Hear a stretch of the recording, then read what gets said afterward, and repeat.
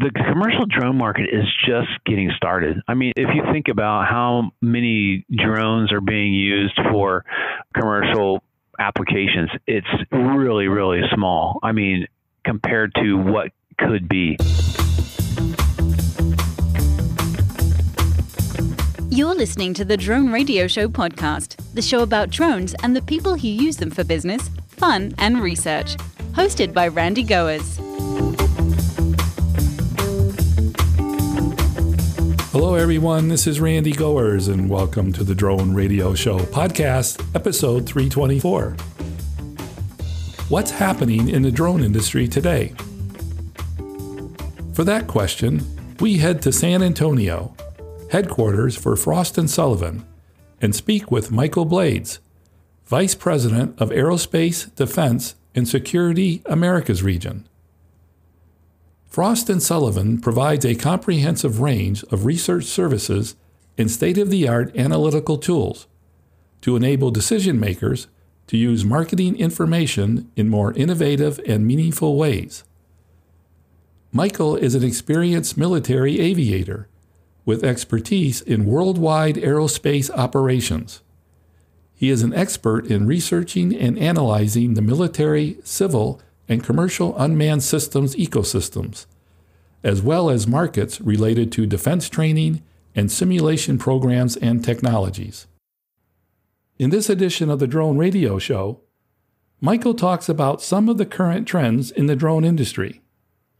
This is the second of two interviews with Michael on the drone industry. Today we cover drone delivery, urban air mobility, key trends to look for, and a couple of surprises. But before we hear from Michael, I want to thank those of you who are supporting my funding campaign. Whether it's $1, $100, or much more, you can help defray the cost of production and keep the podcast going and growing. Go to droneradioshow.com/donate. And by the way, if you have a great story on the use of drones that you'd like to share in a podcast, contact me at randy@droneradioshow.com. So let's learn about the current trends in the drone industry with Michael Blades of Frost & Sullivan. Let's pick up the interview from part one, where I asked Michael to tell us what he sees in the area of drone delivery. Well, drone delivery is very interesting to me because I think prior to COVID, we were just starting to see, a little trend up. I think the success of Zipline and the Part 135s from UPS and Wing, and I can't honestly remember if they were before or after COVID. I think they were just ginning up right before COVID happened, and then once COVID happened, you started seeing a lot more waivers to beyond visual line of sight for companies, like we talked about Aerobotic and DroneUp. Actually, DroneUp did a Part 107 deliveries, which is interesting. And then, Skyscopes and companies like that were doing a lot of delivery applications in order to, meet that requirement for those really critically needed items. And, Zipline even has an operation now here in the U.S. So I think that drone delivery isn't going anywhere. I think that the COVID response sort of moved the timeline to the left, substantially. I think it forced, regulatory agencies to move a little bit quicker in order to respond, just like the way that the medical community had to come up with a solution to COVID-19.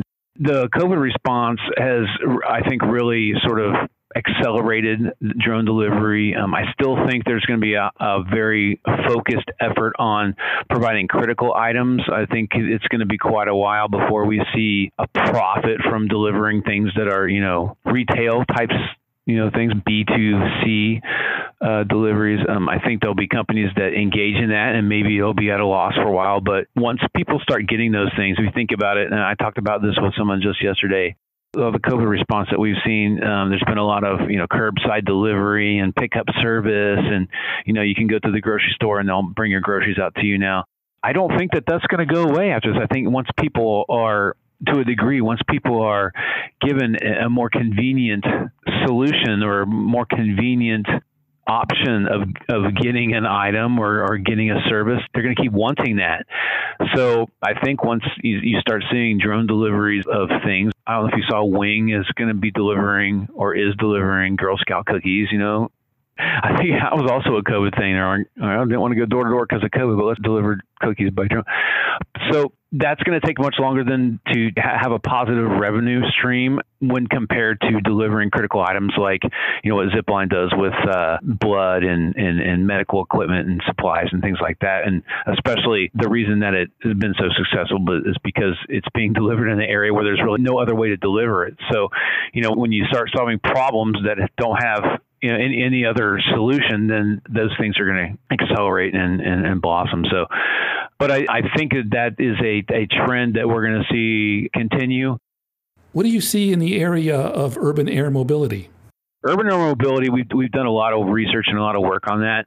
We had a report that we worked on from some clients, and it came out with some really good information because we attacked it from the viewpoint of, there's more than 100, a couple hundred. I think they have a catalog like on evtol.org or evtol.news or whatever that website is, how many different companies have said that they're making some sort of prototype for urban air mobility or advanced air mobility. And it's, it's in the hundreds. Well, obviously, a very, very small percentage of those companies are going to survive. But what we thought was, if they build them, will the people come to them? So we attacked it from a supply and demand question or a point of view to understand what the demand would be. And we found some pretty interesting information. We found out that, a majority of people would be willing to fly air taxis if they were offered that option. We found out, how much more they'd be willing to pay over, say, an Uber to have that ability to, miss traffic and, have more convenience built in. And so it was a pretty cool study. And we also did a timeline, and so some of these companies that are saying that they're going to have these capabilities in a certain year, I think I've heard as early as 2023 for at least some certifications. That might be a little aggressive, but there's a lot of companies that are spending a lot of money in order to have a capability and a certified capability in the next several years. And, I talk to a lot of people in the industries, and I get a lot of naysayers and I get a lot of backers, and somewhere in between we'll meet. But from my perspective, I think we're probably going to have larger delivery drones that are going to be delivering packages before we have a lot of the passenger aircraft, because couple of reasons. One is you don't have to worry about the life support issues that you would on a passenger aircraft. And who knows what the standards are going to be? Are you going to have crash resistant seats? Are you going to have to, have a specific kind of safety mechanisms, other safety mechanisms besides that, whether it's, a certain kind of motor or a certain kind of, are they going to have ballistic parachutes, those kinds of things? What is it going to be that's going to, allow them to be certified as safe enough to fly people around? I think it took the 787, if I'm not mistaken, 9 years to get certified from the time they just decided to start designing it until the time that it was certified airworthy. So that's quite a long time, and that's a large aircraft, and it's a pretty intricate, piece of machinery. But it's also a very electrified aircraft, kind of like what the air taxis are going to be. So the other issue that makes automated aircraft flying, we want to compare it more to a larger drone, kind of like what Elroy Air is doing, or maybe what Sabre Wing is doing on kind of a larger scale. Bell has the APT, autonomous pod transports, those kinds of things. The reason it would be easier, in my perspective, this is just me talking, but if you're carrying cargo in an aircraft, and almost always it will be going from a defined location to a defined location. I can't think of it when it wouldn't. So you'd be going from an airport tarmac to, say, a distribution center, or to a warehouse, or a warehouse to a warehouse. So those routes can be standardized. So that the aircraft is going to be autonomous or not. It's going to be flying over the same area, the same spots every single time.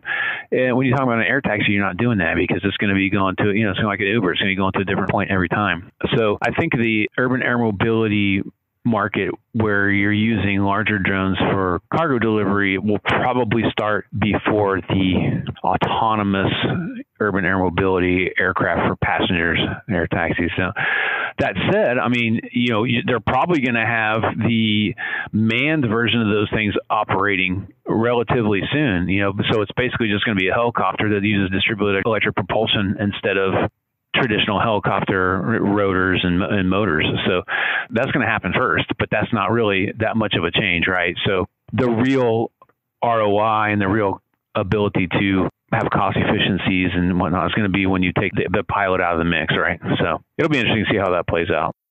You mentioned a study that looked at the potential price that people would be willing to pay for an air taxi.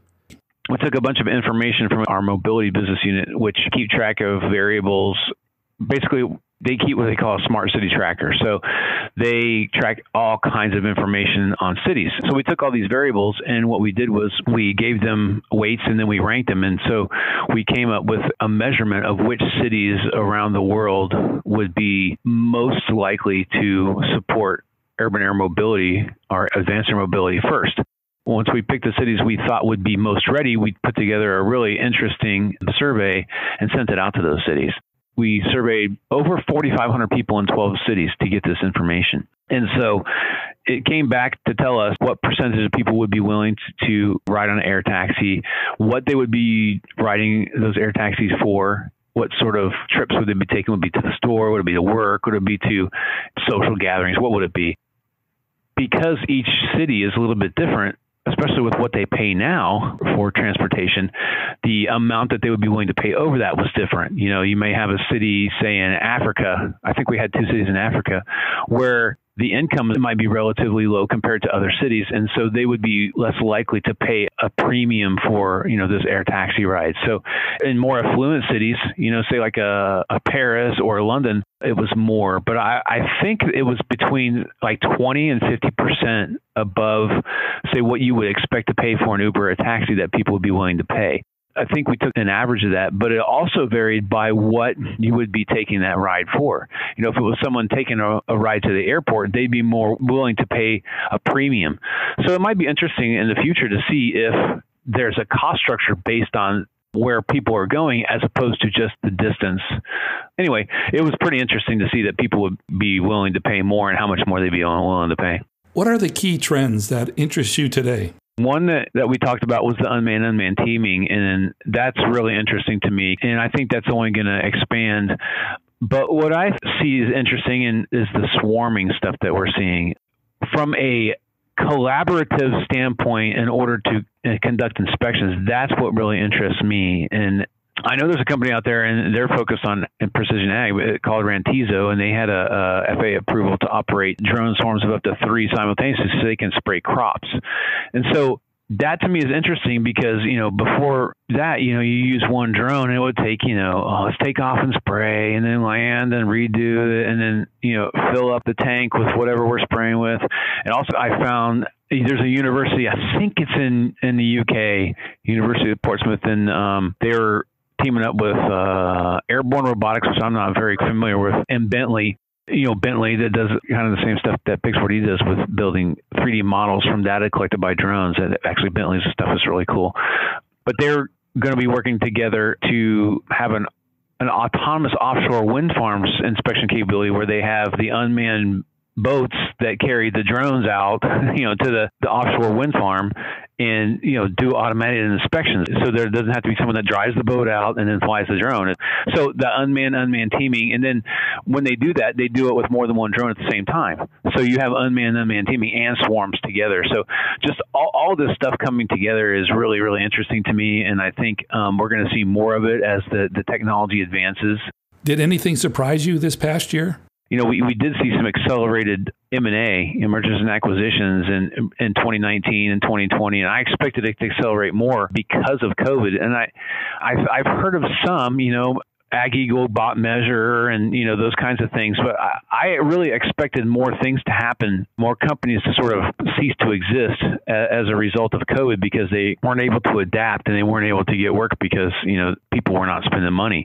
Now, there could be a bunch of companies out there that aren't operating that I just don't know about because, you know, they just went away and nobody knows. And they haven't, a lot of companies aren't going to make an announcement that they're no longer in business. So that may be the case. But that's one thing that I think has sort of surprised me, that there hasn't been more carnage from companies ceasing to exist because of COVID. And for my final question, Michael, what message would you like to leave regarding the drone industry?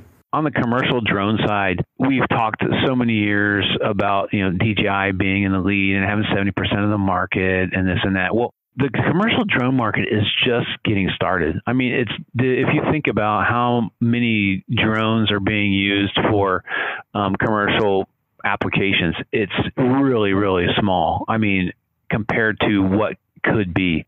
So I think that the message that I need to leave is that we're just at the start of this market. There's a lot of things that are going to happen that are going to expand this market. The continuing movement towards autonomy, the continuing movement towards regulations that allow beyond visual line of sight flights, which are going to enable things like more deliveries, is going to enable things like swarming operations, it's going to enable multiple drones controlled by, one person or one operations center or whatever. It's going to enable a lot of these drone in a box companies to do what they do, where you just sit drones that have their own stations and they operate whenever they need to operate. And the only time you're going to know that there's even an issue is if there's some sort of problem. Otherwise, they're just going to go about their business and conduct whatever operations they need to conduct on, whether it's a scheduled basis or whether it's cued by a sensor or whatever it is. So this market is just, in its dawn. I mean, I think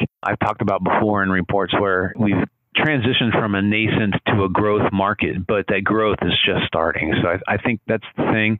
I think we're going to continue seeing a lot of innovation. Just when I thought there were too many drone platforms out there, I see people coming along with drone platforms that are made to conduct very specific applications that other drones just can't do. And I think that's very cool.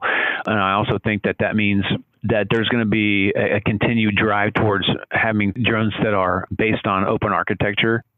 The companies that offer drone agnostic solutions are going to flourish because, a lot of companies that use drones or that provide drone services are going to have mixed fleets in order to, have all those different platforms that can meet all the different needs of their clients. So, like I said, it's still a market that is being defined, and it will be for the next several years. But there's going to be a lot of opportunities. There's going to be a lot of changes, and there's going to be a lot of innovation along the way. So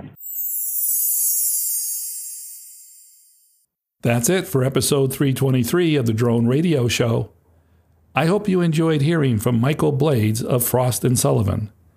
I want to thank Michael for taking the time to speak with me. If you want to learn more about Frost & Sullivan or want to connect with Michael, check out the website at www.frost.com. If you like the Drone Radio Show, please consider supporting the podcast with a small donation. The content is always free, but for as little as $1, you can help defray the cost of production. To donate, go to droneradioshow.com/donate. And thanks for listening. Your support means a lot to me, and I hope you'll listen to more episodes of the Drone Radio Show podcast to hear how others are using drones for business, fun, and research. For the Drone Radio Show, I'm Randy Gores. This has been the Drone Radio Show podcast. More information on today's show can be found on our website at www.droneradioshow.com. If you're using drone technology for business, fun, or research and would like to share your experience on the show, please visit our website and fill out a guest appearance application. And don't forget to follow us on your favorite social media channels.